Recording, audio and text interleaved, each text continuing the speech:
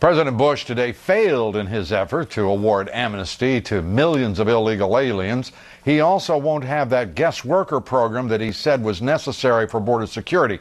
As we've reported here before, this nation already has at least 8 guest worker programs. No one at the White House apparently informing the president of that fact. Temporary work visas were given to more than 600,000 people last year. No one, however, in this government knows how many of those overstayed their visas, but there are estimates. For example, Senator Dianne Feinstein on the Senate floor today acknowledged the government has not exactly solved the problem. If we don't fix our visa overstay system, which is in this bill, 40% of visas overstay. Many of those don't go home.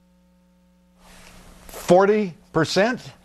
A GAO report shows the number could be almost 60% of those holding visas overstaying those visas.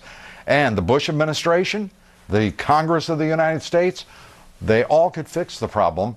Guess what? By enforcing existing U.S. immigration law, if they were serious about it. But they obviously are not.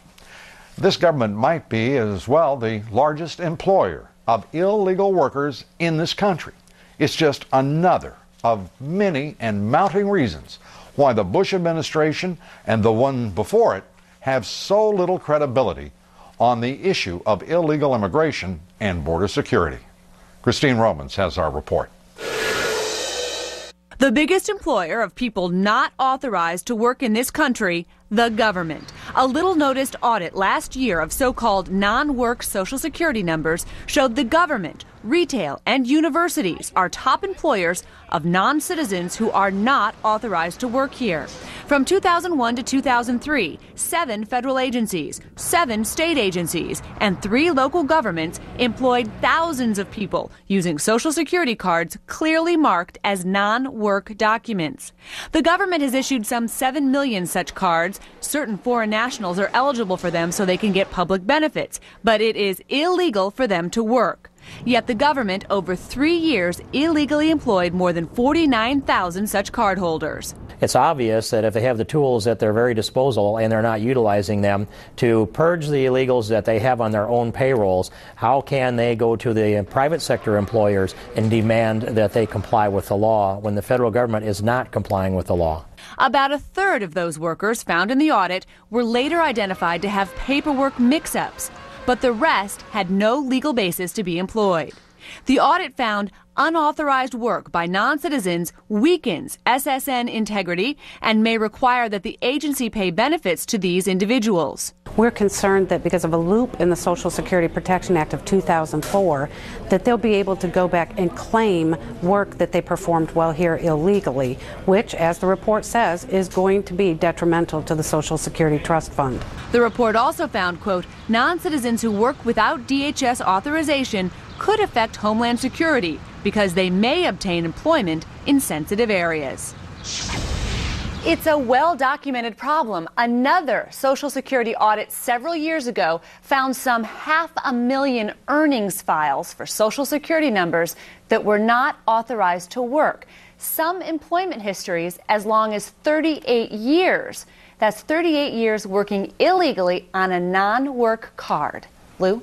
Well, thank goodness, Christine, that Congressman Steve King is working on the issue, and others. This is just another example of a dysfunctional, ineffective government. And this Senate, at least 46 members of the Senate, wanted to give this president more authority to screw up more programs. It's unbelievable. Many folks saying that if the administration wants to prove that it wants to enforce the labor laws, they should look in their own personnel files and make sure that people who have Social Security numbers who are not allowed to work are not working for the federal government.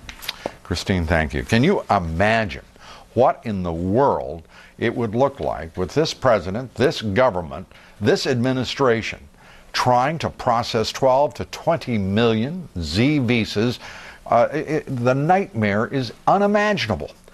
An unusual message from Republican presidential candidate Congressman Tom Tancredo.